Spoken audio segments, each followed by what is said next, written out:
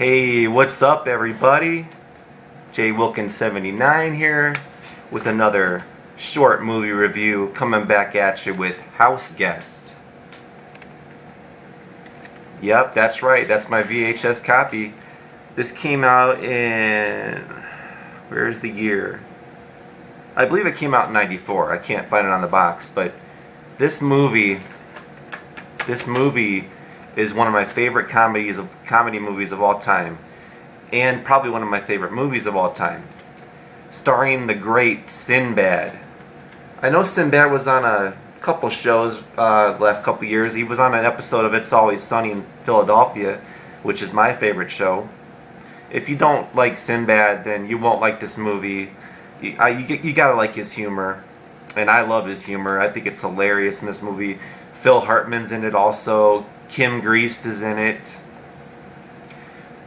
Basically about, his name is Kevin Franklin, and he is down and out on his luck. He wants to become a millionaire, and so basically he's trying all these kind of scams and mishaps to try and get some money.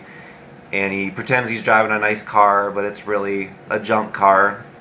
And it's just funny. He's running from the mafia, and he goes to live with this family to protects them, and they think he's somebody else. So basically just see it. It's going to be hard to find. This copy I found at an old Hollywood Video. They were going out of business, and I picked it up for like $3 or $4, which is a great buy because I've always liked this movie. Maybe I'll get the DVD, or I don't even know if it's on Blu-ray sometime in the future.